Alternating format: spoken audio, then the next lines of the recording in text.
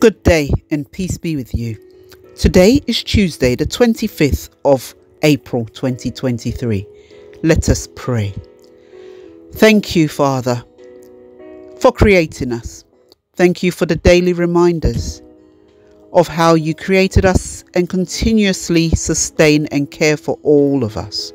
Lord, forgive us for so easily forgetting all the ways that you have been faithful to meet our needs thus far. Continue to meet our needs, Father. In Jesus' name we pray. Amen. Our reading for reflection today continues from the book of Jude, verses 8 to 11. And the theme for reflection is they rejected divine authority. Let us listen to the word of the Lord.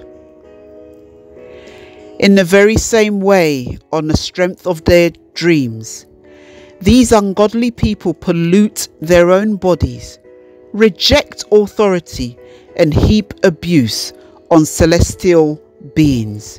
But even the archangel Michael, when he was disputing with the devil about the body of Moses, did not himself dare to condemn him for slander, but said, "The Lord rebuke you." Yet these people slander whatever they do not understand, and the very things they do understand by instinct, as irrational animals do, will destroy them. Woe to them! They have taken away of Cain. They have rushed for profit into Balaam's error.